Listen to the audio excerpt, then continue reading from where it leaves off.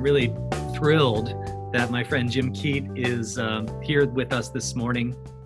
I first met Jim when he was working for Spark House, and he and Bethany Stoley came to Upper Dublin several years ago because they were doing a project about confirmation, and they attended our confirmation Sunday, interviewed a bunch of us about our confirmation program, and really hit it off, and we've been swimming in the same circles and friends ever since.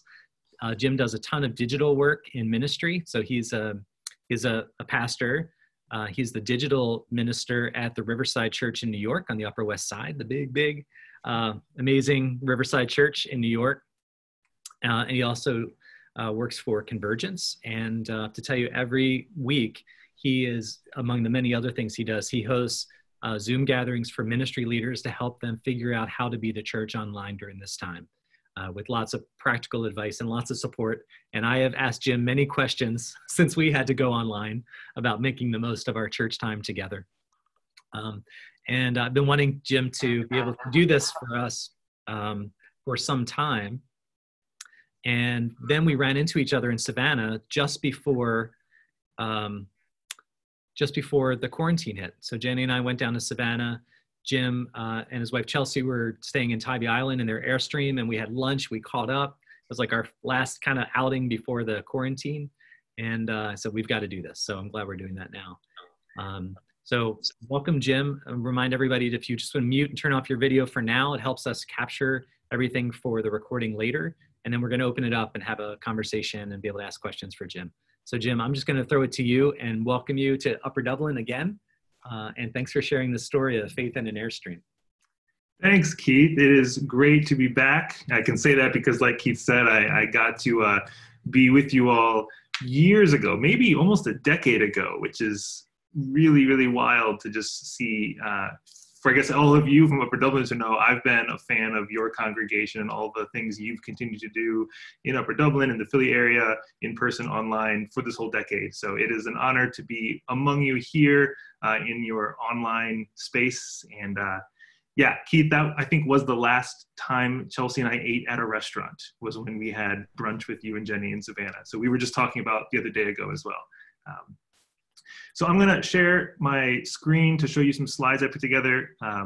This kind of conversation will be called Faith in an Airstream. Let me hit the right button, see if it happens. Presto. I think you can all see that. All right. I'm going to tell a bit about my story that my wife and I took on for this past year, and kind of the faith spiritual lens that I kind of tend to apply to everything. So we'll get to kind of just talk together about this. And I think you'll quickly see that as much of what I'm kind of talking about, living in an Airstream, chances are you're probably not doing that, but much of what we talk about will still be very pertinent to the way we all live in the world around us. So as Keith said, my name is Rev Jim Keat. I am a pastor at Riverside, that really tall church there, and I'm the director of online learning at Convergence. So basically, I do my best to help churches do everything they can to be the church in these online spaces. I believe it was talking with Keith a decade ago where I first, probably stole it from Keith, let's be honest, where I first kind of stumbled upon the phrase, virtual isn't the opposite of real, it's the opposite of physical. They're both real, and so these virtual spaces are very real spaces. So that's the world I live in helping churches and people live in these online spaces to connect in very real ways. But we're not talking about church online. That's what I do on Mondays. Keith has been a great guest at some of those as well. I want to talk about faith in an Airstream. And so the first thing to talk about is what my wife and I called our adventure. We had this itch to leave New York City. I no longer live in the city. I'm actually not in the Airstream right now either, if you can't tell. Pandemic, number one, and we're pregnant, number two. So we kind of took a little pause on full-time Airstream life. But our Airstream adventure, we called it Free and Simple. And we were thinking, what is a phrase that captures not just how we want to live in an Airstream full-time, but just how we want to live, period. Free and simple. Now, free does not mean it doesn't cost anything, because we still live in a world with capitalism and Airstreams are costly. But we wanted to be unbound. We didn't want to be stuck in one location. We wanted to have the ability to see the world, to see the diversity of people in this world, and to get to know them for who and where they are. And then simple was the big one. We didn't want to be fettered down by stuff, by things, by all the wanting and getting and having and keeping. I mean, there's a whole spirituality of stuff right there we could dive into.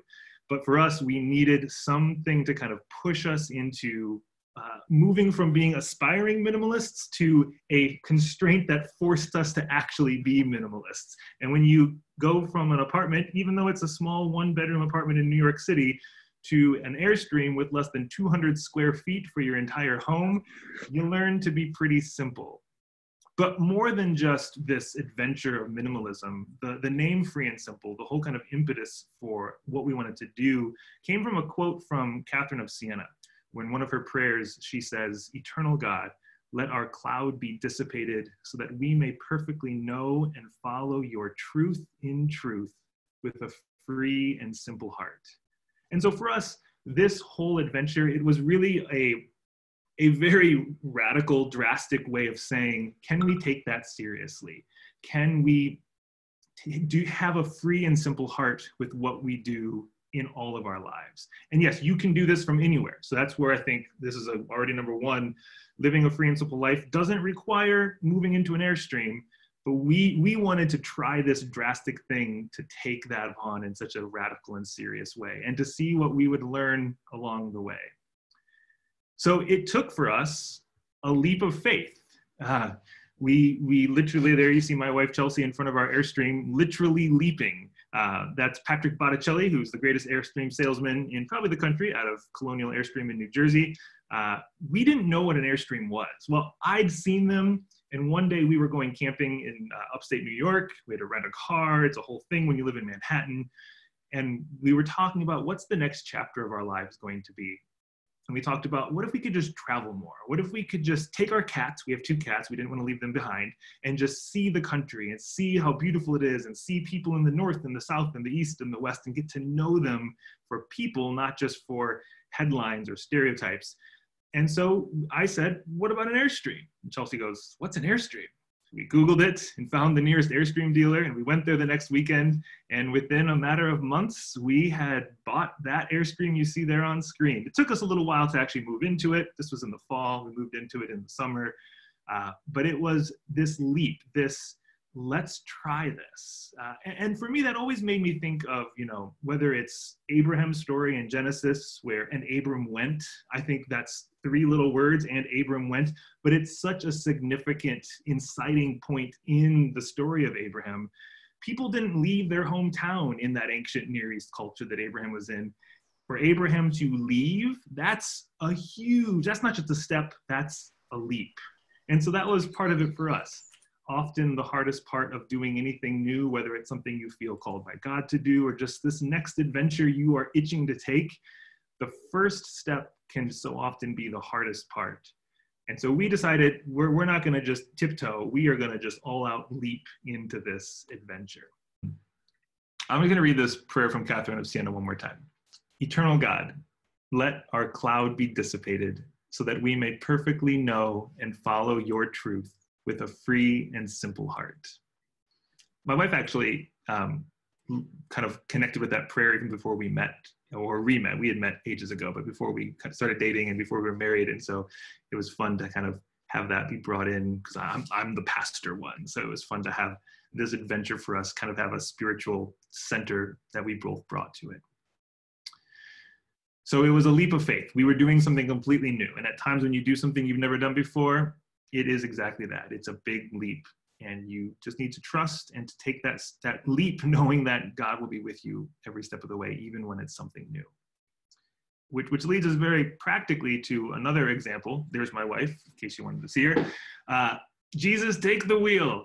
That's, we say that in our general colloquialism of American Christianity sometimes when things are getting a little out of control or something perhaps. But for us, this was a very practical prayer when we had to tow our home. We had to pull our home, all 8,000 pounds of it, and everything we owned. And here's the thing, neither one of us had ever towed anything before. So no pressure, right? That image at the bottom on the bottom right there is from our very first time taking it onto the highway. We took it from the dealer in New Jersey, and that's the New Jersey Turnpike, which maybe is not what I'd recommend first-time RV towers do when they're taking a travel trailer out. It's this huge 14-lane highway, and we survived, but we learned that you have to just trust the help you've received from others, trust the resources you've read to learn from, to first get help, to have those experts with you. I mean, so anything new you're doing, whether it's a new adventure, a new aspect of your faith, you don't have to do it alone. And so we actually had great kind of instructions on how to tow. The dealer gave us a whole tutorial. They took us to a parking lot for a couple hours and taught us a whole lot of things. But then more than that, really, at some point, you can say the prayer, Jesus, take the wheel, but the reality is, you know, God has hands, they're attached to our wrists right here. So Jesus, take the wheel means, okay, God is with me while I'm holding the wheel. And you just gotta learn by doing it. So we ended up driving about 10,000 miles total in our first 9-month adventure all over the East Coast. And we got really good at towing. Actually, my wife became the one who did most of the towing. We like to say we tow like a girl is a good thing in our family. But anything that's new for us, that prayer of Jesus, take the wheel, was just a way of realizing that God was empowering us to do this thing that in some ways felt, you know, intimidating, and was just a simple part of getting from where we are to where we knew we needed to be. And it turned out to be a lot of fun. Backing in, however, is a whole other prayer, and we'll save that for another conversation, because that's still I got better at that, but that's still a bit of a learning curve. So we took this leap of faith. We found ourselves gripping the wheel and learning these new things that we were called to do. And then really for us, this sense of where you go versus how you get there. This became very present with us in all of our travels. You see the map there that's on our door of our Airstream, and we filled in the states of every place we spent the night at a campground. So we kind of just stuck on the East Coast. We have family in Michigan, which is where I'm currently staying. We saw family in Myrtle Beach, North Carolina. We spent a couple months down in Florida. And then, like Keith had said, we were in Savannah, Georgia area for a bit, got to see Keith and Jenny. But everywhere we went, we have some friends who travel full-time in their travel trailers, and they will like drive 8 hours a day, and they'll make it across the country in like a week. We went a bit slower. We would go maybe 4 hours max driving time. We would try to do even 2 or 3 hours. And really, we would pick where we knew we needed to be. And it was largely because of like some sort of a gathering we had to be at, whether it was family or an event. And then we just kind of looked at the map and broke it up in these small little chunks. And that really allowed us to be present in those little spaces. It wasn't just about where we were going. For us, it was about how are we going to get there? How are we going to go from here to there? Because the destination isn't always the point. If it is, I mean, maybe if you really are in a hurry, okay, but let's talk about, you know, mindfulness and being present another time then too. For us, we would pick a destination and then break it down, and we would spend 1 to 2 to 3 weeks in these little areas in between. So we loved going to national parks, and that was often kind of a terminus for us on our trip. But then we would be in these small little places in Murphy, North Carolina, where there's, you know, Andrews, North Carolina down the street, which I guarantee none of you have been to. If you have, we should talk about that. It's this small little, like 800-person town with 3 breweries and 2 wineries and a disc golf course and 2 great local pizza places. And we learned all that because we weren't just trying to get to the next place. We were trying to really get to know the place we were in, to get to know the people, to get to know what it was like here, to not just be perpetually traveling, but to be rooted in some place, even if just for a few weeks at a time. And I think about this, you know, kind of in my pastoral, theological, spiritual lens. And I think it's so easy for us to focus on where we're going. Like that's it. The destination is the goal, right? And we completely ignore how we get there, the way in which we get there, the moments of being present along the way, and realizing that, I mean, maybe it's cliche, but I think it's true. The journey matters just as much, if not even more, than the destination. I mean, the worst thing is to, whether it's some big building decision or church planning thing, or even just thinking about, you know, someday in a place called heaven, if the only goal is the destination and we don't care what happens along the way, oh man, I want to remember that heaven is a place on earth, and how can the journey, how can every step be rooted in peace and love and justice and joy, not just some destination that we hope to get to someday. So national parks are great, but so are the little trails that you only find when you talk to a local at a bar. And next, along this journey, I talked to a friend of mine who's also a pastor who has an Airstream, and he said something kind of heretical. Can I say this? He said that the Airstream life was better than church. This is my friend Bruce Barnard. If you want to, find him online and either praise him or curse him for a statement like this. But really what he meant by this was he found that every campground he went to, the online Airstream community was such a close, connected community in ways that church often hopes to be, but sometimes falls short. Now, luckily, Upper Dublin, I know you are right on the top of the list, so we're all good there, but those other churches. No, all this to say, really, we experienced a whole lot of this. Church can be full of a lot of things, and we want it to be this community where we're connected with our diversity.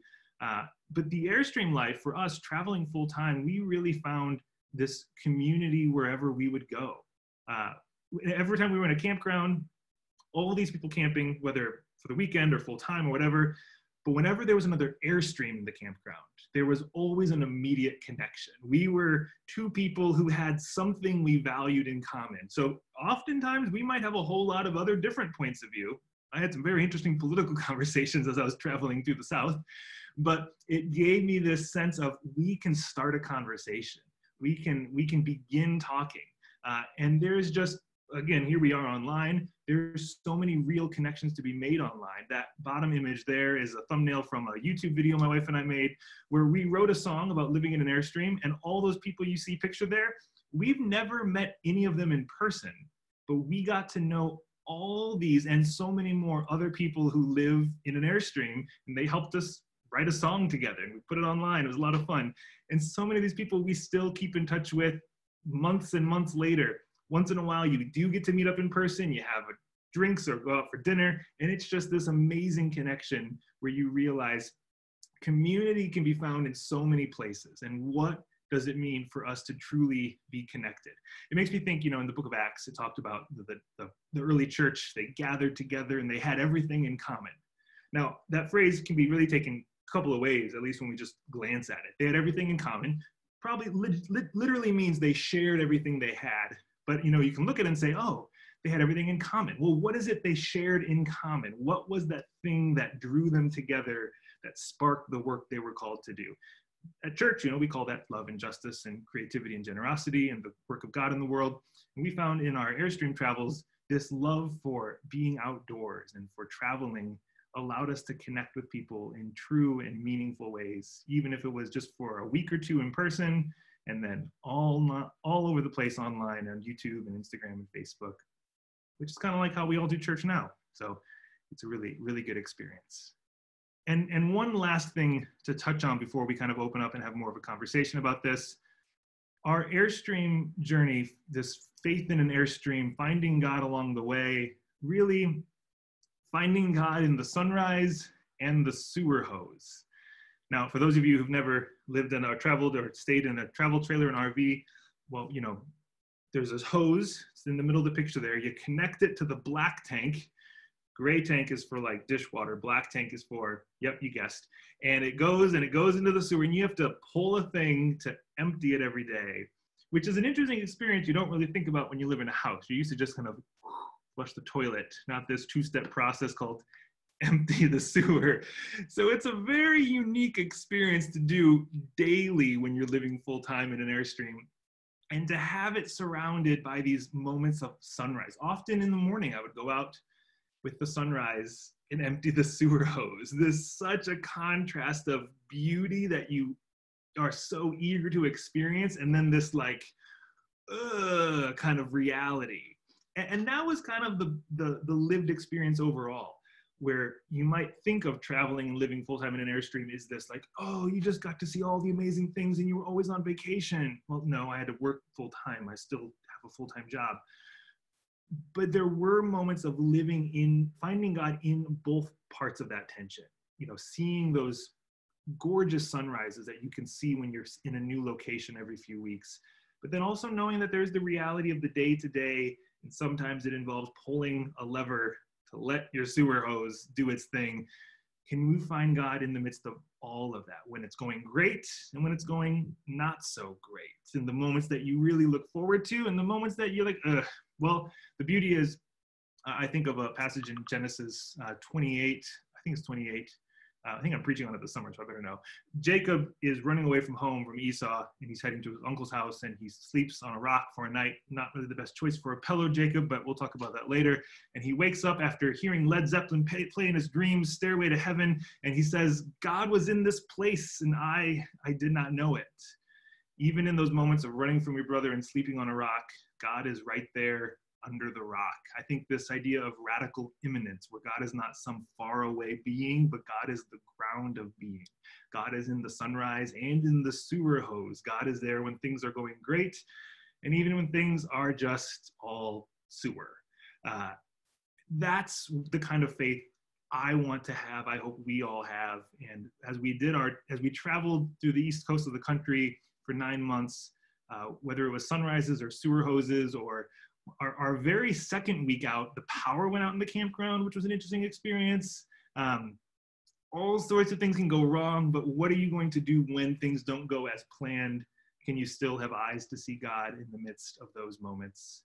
So traveling full-time in an Airstream, it reminded me to take that leap of what I felt God was calling us towards, to trust as Jesus takes the wheel, knowing that it's still me holding on to the wheel, but God is with me, to go slowly along the way, to be present in every step and not just focus on where I'm going, but focus on how I'm getting there, to discover a community of people who share things in common, even if we've never even talked up until this moment, and then to find God in all of these moments, the sunrise, the sewer hose, and everything in between. And that is our free and simple adventure that we started almost exactly a year ago. And it's on pause because, like I said, we're having a baby. So hold on, because we're going to have round 2 coming up soon once this kid, maybe gets a few nights sleep under his belt, and then we'll head down the road and do some part-time Airstreaming all over Michigan. Well, let's also get the pandemic a little safer too. 2 things to figure out: pandemic and pregnancy. Once they're both kind of in the clear, then our free and simple adventure will continue. Right. Thank you, Jim. And we're going to just have some questions and conversation with Jim now. So you can turn your video on and unmute if you have a question for Jim. So say, I'm so terribly sorry about the Zoom bombing. We thought we had taken steps to prevent that. I've had other ministry friends for that's happened to. And we thought we had the right things in place. So we're going to revisit that and make sure. But this meeting is now locked. Everybody who's here is here. Nobody else can get in. It's good to see your faces popping up here. And if you have a question, feel free to unmute and let it rip. Jim? Yes. This is Dottie Long. Talk to me about you. What do you think, Keith? Well over a year, if not more? I'm always talking about Jim. I work at Upper Dublin, Director of Adult Ed, but my question to you is this. In this time that you have spent in the Airstream, what have you discovered about yourself that you can share with us? Well, number one, my wife and I still love each other and probably are even closer friends than we were when we started, which is a real risk in these kinds of things. We were living in 200 square feet every day together. I think more than anything, I learned that I never needed as many things as I thought.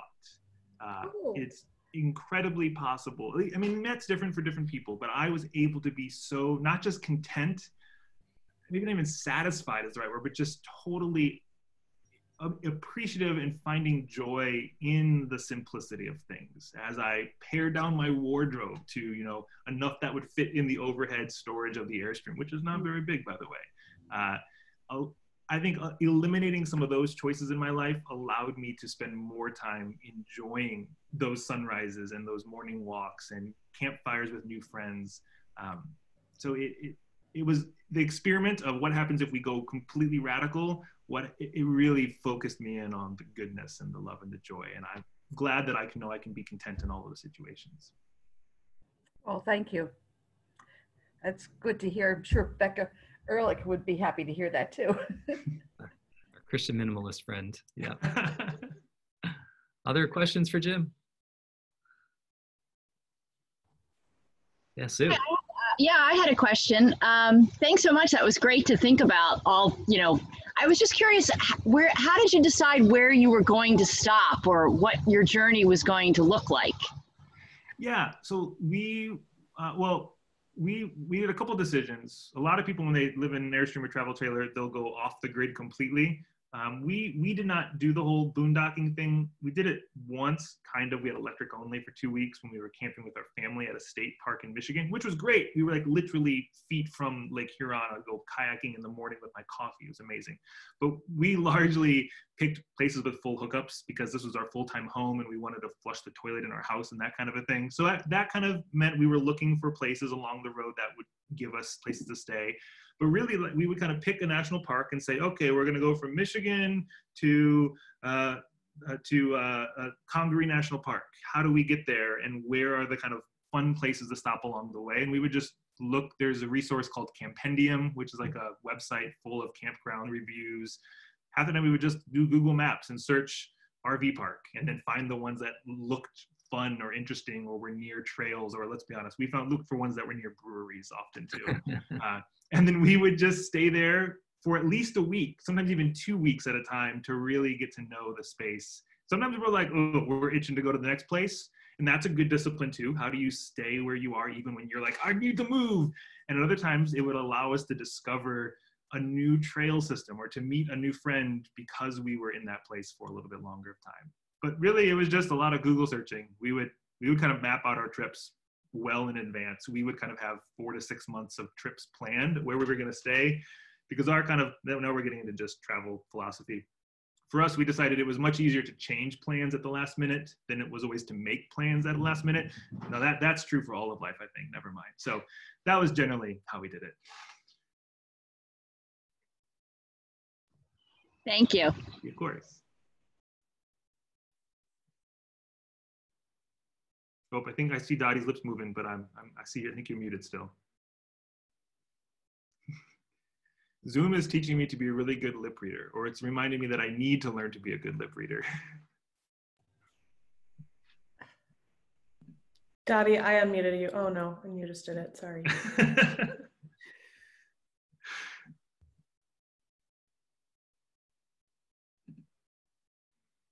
Well, there we go.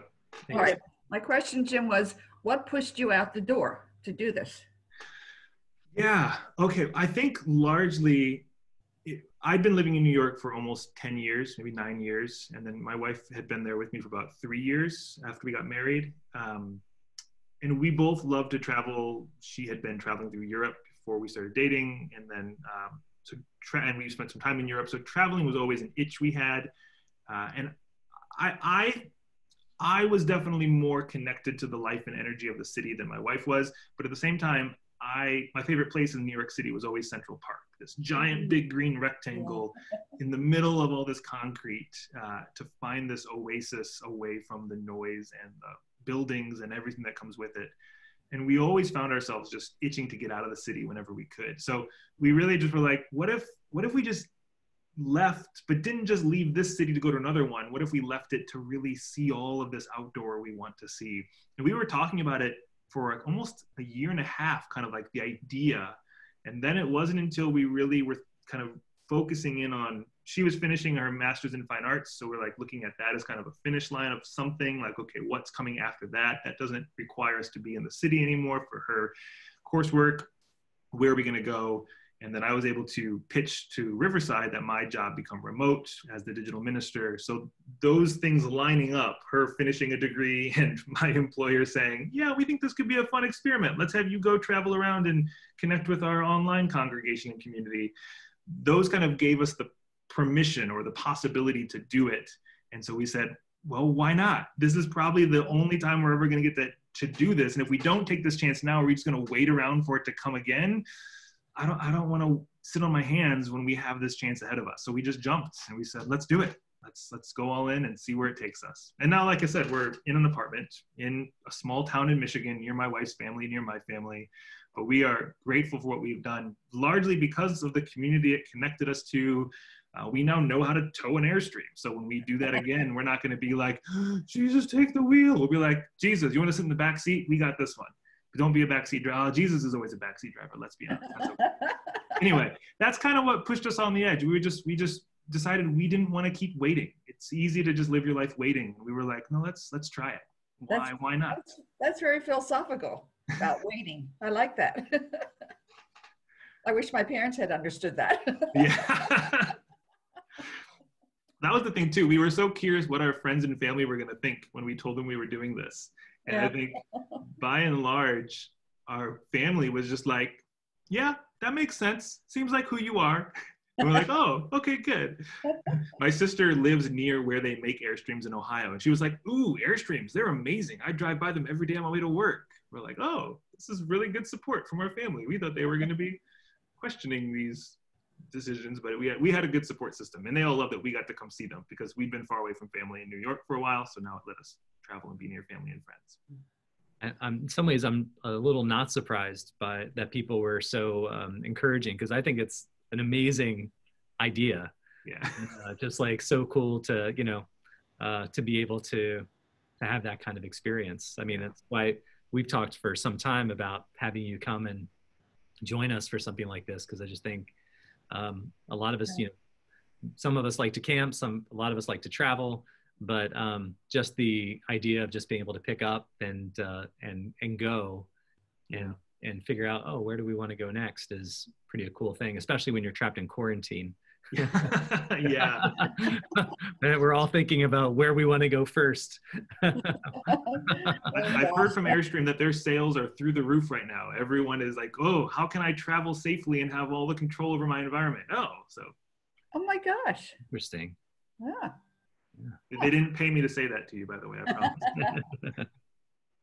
What did you do for food? Did you eat out mostly, or did you mostly cook in, or combination of both, or how was that? Great question, Gail. We would most of the time cook in. We would cook all our meals there. It has, a three burner stove, gas stove, full oven. Well, not full. It's definitely smaller than the ovens you have in your homes. But I do most of the dinner cooking. Every night I cook dinner. And I love cooking dinner, and I could cook pretty much anything and everything. Enchiladas, stir fry, we're vegans and vegetarians, so we didn't do any, steaks and chicken, but, there are lots of, tofu scrambles and muffins baked in the oven there, or things over a campfire here and there. But it definitely let us cook the way we cooked in New York. It felt like, whoa, we went from a small kitchen in New York to a small kitchen in wherever we park it. This is kind of nice. But then, yes, we would eat out, mainly if we were in a place where we knew there was something unique we wanted to try. It was never just like, it's vacation, let's eat out every night. That's just not tenable, especially not on a pastor's salary. So it was more of a, oh, look, we really want to try that place. We began reviewing breweries based on their pretzel and cheese. That was kind of our fun little hobby. And then my wife got pregnant, so we stopped going to breweries as much. But yeah, we would cook pretty much every meal. Great, thank you. We kind of did the same thing as you, but only in 2-week stretches. Okay. A lot of bicycling. Of course, we did motel camping, We could, sleep at night and have some place to soak our bones that were aching. Yeah. I should say. But I would find a lot of trails that piqued my interest. Yeah. Trails that were like Trail of the Monks, where how I would set up the map of where we were going, but didn't know what we were going to find when we got there. And a lot of them were great. And we've gone all the way out to Missouri. Wow. At different times, but every year we would do something like that, and then we can't do it anymore. Your story is interesting. I enjoyed it. Ray, it sounds like you've got some great stories too. I love even just the tip of the iceberg you're opening up right now. I love it. I love it. We do. Jim, could you talk more about what you said in the very beginning about not where you're going, but how you're getting there? Because it made me think of a professor I had who I adored, and he always told us the questions were better than the answers. Yeah, it's the same idea, you know. Yeah. And how that impacted on your life, not just driving to a place, but just how you perceive life now. Yeah, well, I have to be honest. So I have a tattoo here on this wrist of a labyrinth. You can kind of stare. There, you can kind of see a little better. Basically, my entire life and faith is on my arms somewhere.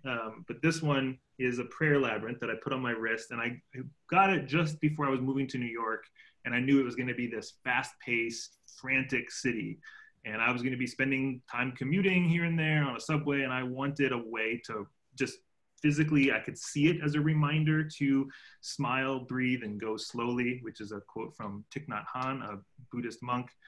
But then I also wanted it to be practical, where I could actually trace it with my finger, and it could be an actual practice I did in the midst of whatever was happening around me. My niece calls it my arm maze. She'd be like, Uncle Jim, can I do your arm maze? I go, not with the Sharpie this time. But I've always needed these reminders to just be present in a world that wants us to always be thinking of 5 other things that we still need to work on. You know, there's always another thing that you forgot to put on your to-do list that never seems to get Lord, cleared. you're talking to me. So for me, I think that's I'm aware of that reality. That's part of our life, period. And traveling, it can definitely impose its way in. I'm also a firm believer that how you do anything is how you do everything. Like if you want to, get to know somebody, just go sit in their car and see how their car is. This, space that's usually private. It's like, oh, and I'll admit there are weeks when we have a truck now. It's like, oh, yep, the back seat needs a little TLC because my week has been frantic. So I knew going into traveling, we could just live this fast-paced, go, go, go, go, go life.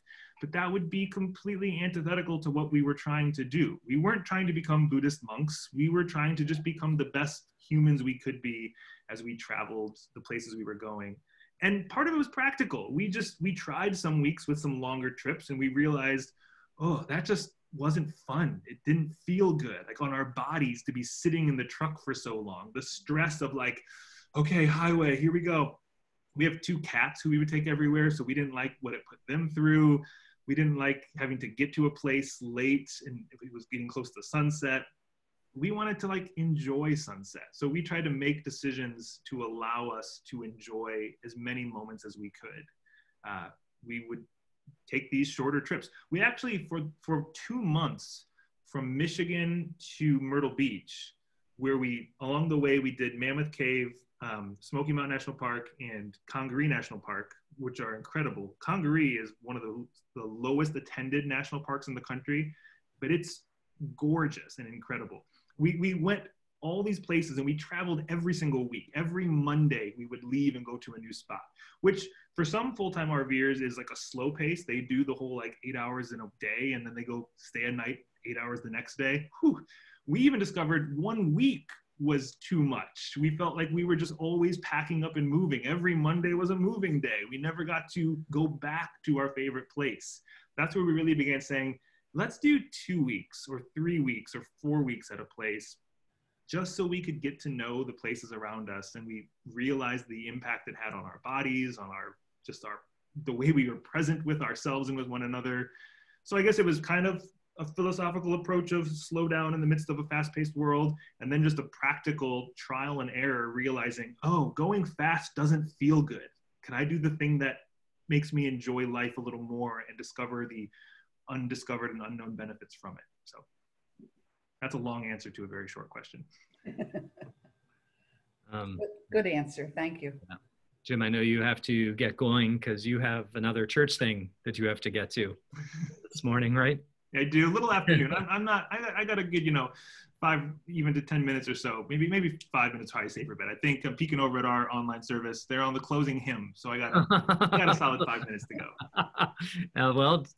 Does anybody else have kind of a final question that you might want to wrap us up on? Any questions out there? Just want to thank you so much, Jim. It was very interesting, and thank you for doing this for us. You're welcome, Gail.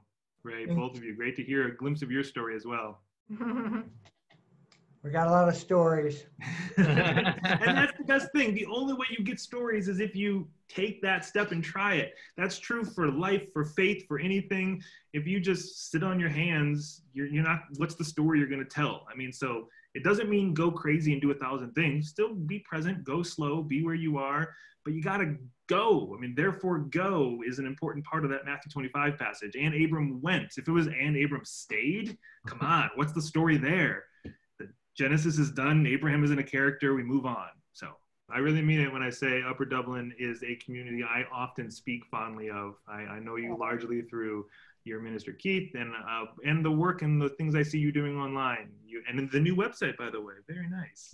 I am truly a fan and a support and an encourager of everything you're doing in all of your corners of the world. Wow. Thank you, Jim. This was really great. Got to imagine being out on the open road for instead of just walking back to my house.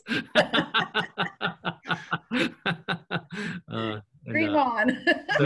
So thanks for helping us dream and think about our own, calling up our own stories of travel. It helps us to, I think, looking back on, I talked about today at church, but looking back on some of our travels. Absolutely. A really great thing. So thanks for calling up some of those stories in us for us to kind of reflect on too, and looking at where God was at work or how God is at work in the midst of that. Absolutely. So wonderful to get to spend this time with you all. Look forward to seeing you again, whether it's online or even in person again someday. I'll meet you in Savannah. I'll see you there. Thanks, everyone. So wonderful to be with you. Thank you, everybody. Thanks for being here. Take care.